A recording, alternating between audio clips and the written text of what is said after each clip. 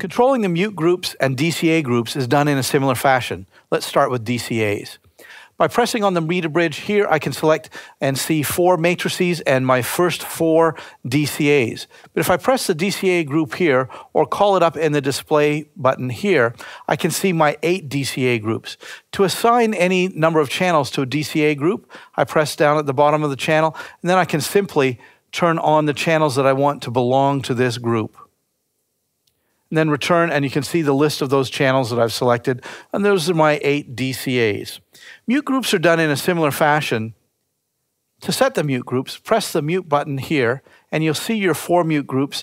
To assign channels to that group, select the group, and then simply touch the channels that you want to belong to that mute group. You'll see they come up in the list here, and when I exit out to see all 4, they're still showing in the display here. And then I can mute those here, or I can assign this mute group to a user button. Let's take a look at that.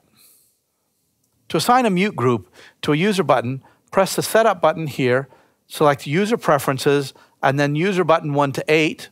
And if I want to put that onto the first button, select the first one, and down here is Mute Group, and Mute Group 3 is the one that I want to assign there. And now that's assigned in this User Preferences of the Setup area.